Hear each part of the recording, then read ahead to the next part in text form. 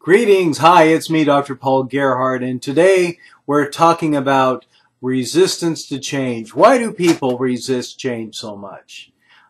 If you've been working at any job for any amount of time, undoubtedly you've probably seen things change, and if you continue to work there, you're probably going to see a lot more change.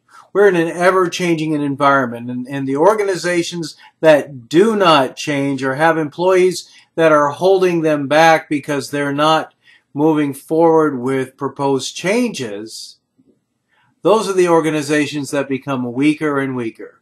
We're now in a global environment where organizations are struggling to make sure that they have people with the right kinds of talents doing the right kinds of work, keeping the organization staying competitive.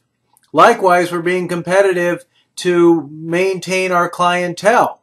Happy customers whose needs are understood and are being met are the ones that continue to grow. But when employees are failing to move initiatives forward in their organizations by not doing what they're supposed to be doing as it relates to creating positive change, that's when you become a proverbial wrench in the wheels of progress. So any employee that doesn't understand how important moving forward in doing their part in the organizational change is hampering success of the organization and therefore becomes a liability to the organization. And people should not be seen as things. A liability is a thing.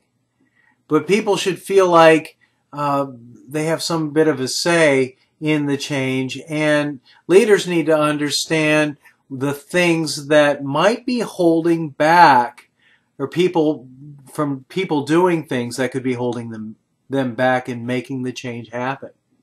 And so many times it's directly related to values. Values are directly related to attitudes, and attitudes are directly related to action or our behaviors. So I'll say that again. Our values, our belief systems, our character, that affects our attitudes. Our attitudes affect whether or not we do something or do something well or don't do something. No, I refuse to do that. Or I'm going to slow down and do that because I don't feel right about that. I have a negative attitude that's affecting my behaviors. It's slowing my actions down. And that's really important for leaders to understand.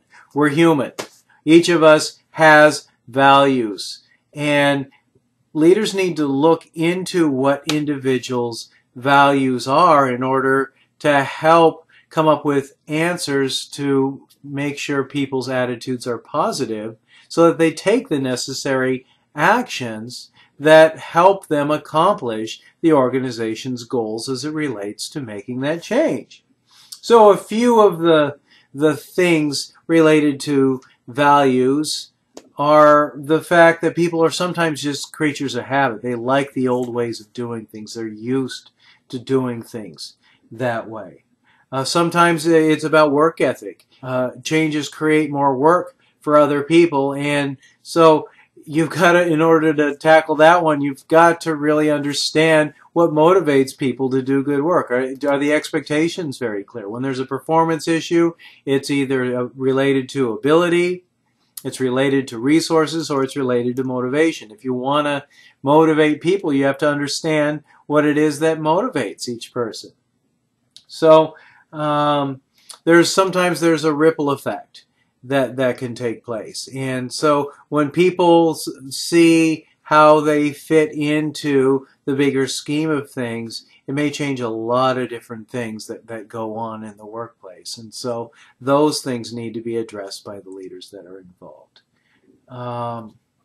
Sometimes organizations make so much change that it feels like a flavor of the day. When did we stop doing that? I don't remember. I was just doing this the way that I've always done it. Wow, we changed doing that several times. So we haven't done that since 1984. Whatever those conversations are. So sometimes people see changes that don't really matter. And so Or leaders really need to make sure that if they're going to make change, they really have to think through these and make sure they're following up to make sure everybody's on board with the change. Of course, as we continue to talk about, people need to be involved in the change-making process so that leaders can understand how the change will affect people and systems. And so people need to feel like they are a part of the change and that they have some say, at least that they're heard. Nobody needs to agree with anybody, but leaders, it really is in a leader's best interest to really hear from internal stakeholders how that change may affect people and systems, and be able to come up with answers and put real things in place that can make that change meaningful and useful. And people need to understand the real reason for the change. Sometimes people fear change and resist change because of competence. Maybe they don't have the training, or maybe they're just barely keeping their head above water doing what they're doing, and they need more training in order to do it. Training really, if it's done right, can be the solution to so many problems. Sometimes it has to do with family. And changes might change the hours a person has to show up to work and do his or her job. Sometimes it means relocating or letting go of some employees. And that's hard. The social aspects of change are the hardest things for our employees to deal with. So we've got to, organizations really need to remember that they're healthier when their people are healthier, and they feel like their people feel like they're supported, they're not surprised by things, they're involved and really listened to, and change needs to be thought out forward, backwards, and all the necessary stakeholders need to be taken into consideration. So people's values really need to be understood, and doing so, their attitudes can be affected either positively or negatively. If employees feel like they're understood and leaders can address those to keep the attitudes positive, then the behaviors will take place where people will want to take the necessary action to do a good job, because they'll understand the meaning behind it, and they'll understand how their actions could negatively or positively affect the organization. Well, I'll look forward to hearing from you on why people resist change, what values are involved, and thanks so much for watching.